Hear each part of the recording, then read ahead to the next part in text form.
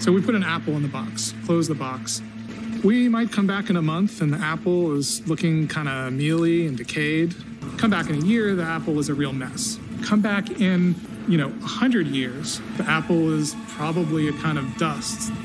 The apple contains chemical energy. That energy will eventually come out. Billions and billions of years later, neutrons will decay. Thinking along, obeying the laws of physics, the state of the box is changing from one to the other, to the other, to the other. There's something like 10 to the 10 to the 24 different states that those particles can be in. That's a gigantic number. But it isn't infinite. If you let the box sit there for an infinite amount of time, it will use them all up. It will go through every possible state. If you wait a long time, at some point, you can open the box, and there's your apple again. In fact, every possible thing that could exist in the box will exist. Why do we care? Well, we might be in the box.